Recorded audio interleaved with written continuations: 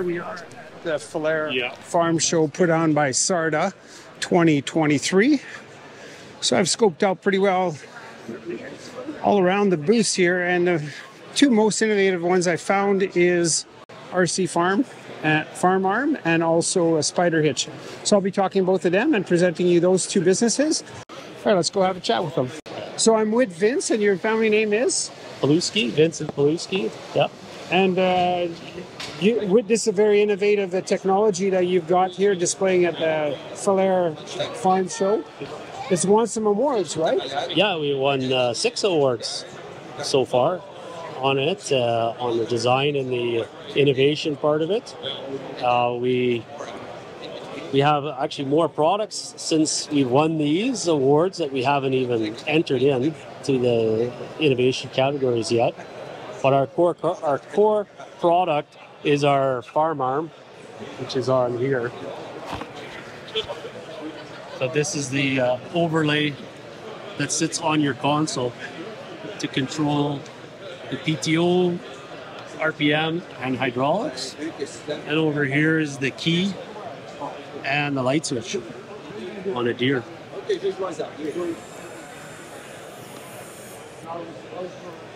Turn the crank starter.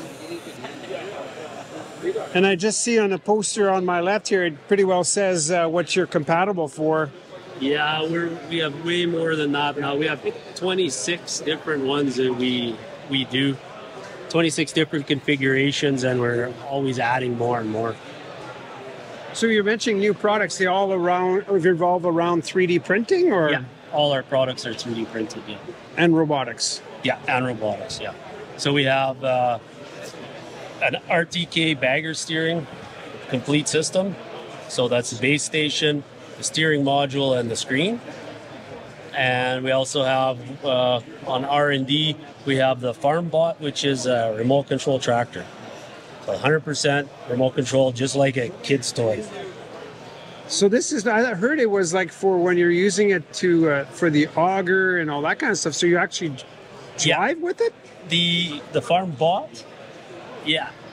We're driving the grain cart. Huh. Okay.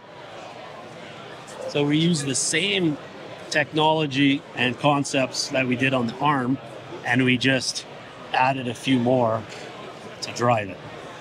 But only in the field? Yeah. You wouldn't do that on the road, would you? No. Not there yet? Not there yet. Well, I could, but I mean, I drove it away from my house on remote, but this is for the one combine operation type guys that they can't really justify somebody sitting in the grain cart all day, but it would really speed it up if they could have a grain cart, and then the tractor's not idling either, so it saves on fuel. We've also sold one of these into the vegetable harvesting industry because they're running them. Actually, the guy was getting out of the cab and just letting it go. And then at the end of the field, run and get in. That's how slow they are, but not safe, right? So we started into that market as well. So. And you're based out of Eagle Shannon? Grand Prairie. The Grand Prairie. Yeah, outside of Grand Prairie. I started a farm there. And what's your background? Are you an engineer? I mean, coming up with all these innovative things? No, I'm a journeyman millwright, and blacksmith is my family lineage from the old country, I guess, which is where maybe the mental capacity comes for. But I've self-taught all this. We just had to figure it out, so I kind of figured it out and got better at it as I went. Came in a dream or what? Well, Twitter started the push for it because I did one wired in. And then I had a guy tell me that I should keep pushing. That was Trevor from Sheer Game. And I actually had, so that was August. And then on the combine is when I designed how I was going to do this on the window. And from there, yeah. That's how I got it. It was a year from the tweet to shipping the first product. Wow. And what year was that? So the tweet was in, I get 20, August 18th to 20, and we shipped August 18th to 21. Okay, so a couple years now, or almost a couple years that you're at it. Yeah, we're coming up. on our 2nd year anniversary. And doing good. Yeah. Yeah. Right on. Yeah. Yeah. We've shipped quite a few of these into the States, and we have 9 in Australia already. And you do most of the manufacturing in a Peace Country? It's all done in an ATCO shack right beside my house. So it's all farm built. That's why we started a logo, designed on farm and built on farm. Well, thanks for representing this marvelous part of the country here that we know and love, you and I. Yeah. And thanks for talking with me today. Yeah. No, thanks for talking with me. Yeah. Thanks a lot. All right, I'm with Réal and David, father-son team. I guess their daughter's also part of the business, and the wife. My wife. And their names are? Elaine and Chantal. Okay, Elaine and Chantal also part of the business. So does this look like your first one that you built? It's quite similar. We made some slight changes. We did talk to engineering, so we went through the engineering process. We also gave all the information out to an analysis company who puts all the information to a computer to do all the stress testing and analysis. So they gave us a report, and then we also built a hydraulic machine to stress test it because they wanted to confirm their analysis. So what happened is we tried it before the changes, and what they were expecting exactly, it happened exactly as they said, which was quite interesting, quite cool to see. So then we made the changes that they suggested, which was adding or changing plates to QT100 plates in the back and underneath.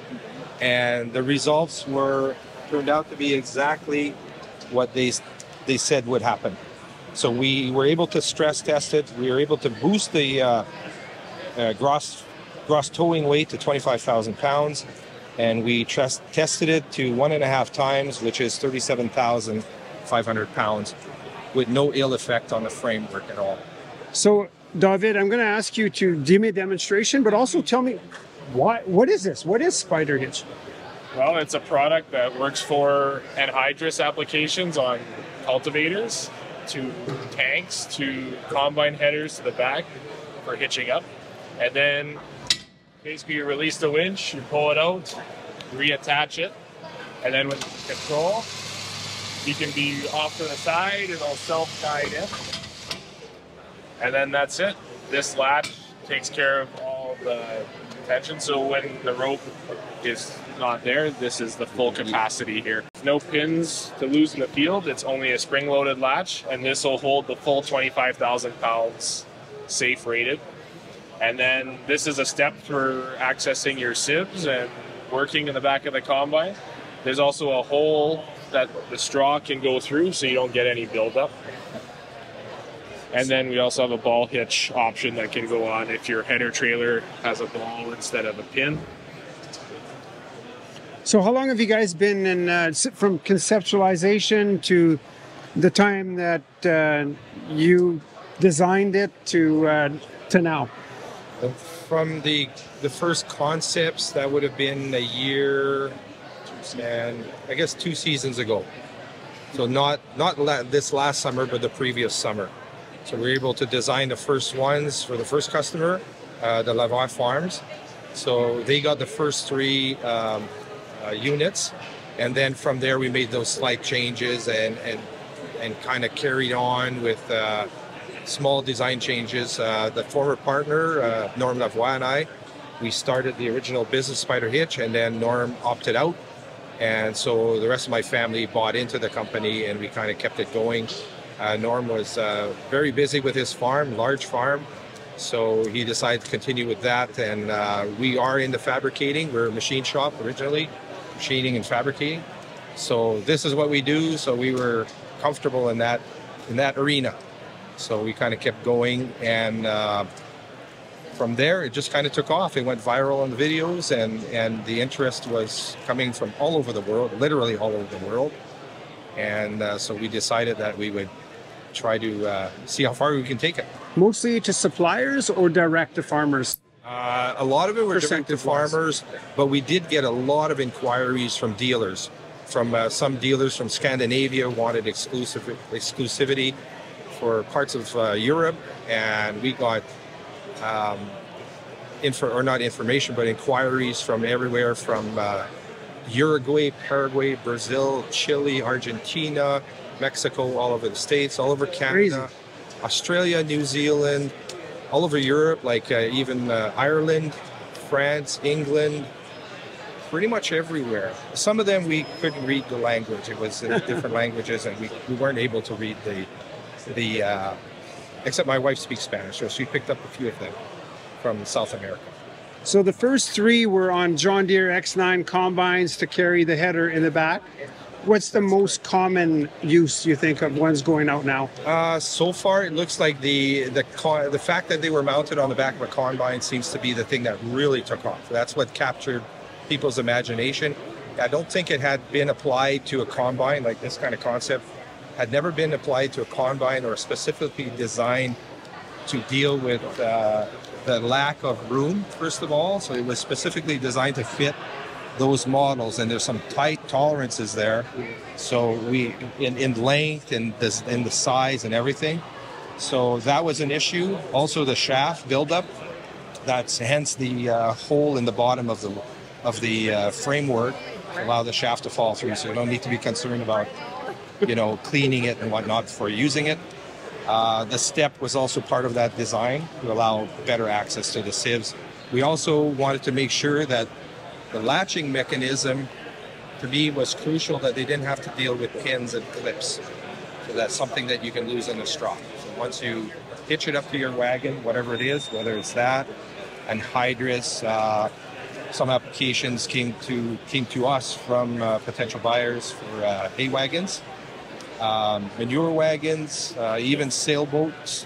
Guys in the Phoenix had called for requests for a winch version for launching sailboat trailers, and like sailboats, basically the keel boats. And then you just changed the design slightly to fit different pieces of machinery, or is it the universal? It's a universal design. We also went with semi-gloss black because the John Deere guys wanted it green, the Case guys wanted it red, so we said, okay, for inventory purposes, we thought we would take a color that goes with anything, and we did not get any negative feedback from that. They understood immediately that it made sense for inventory.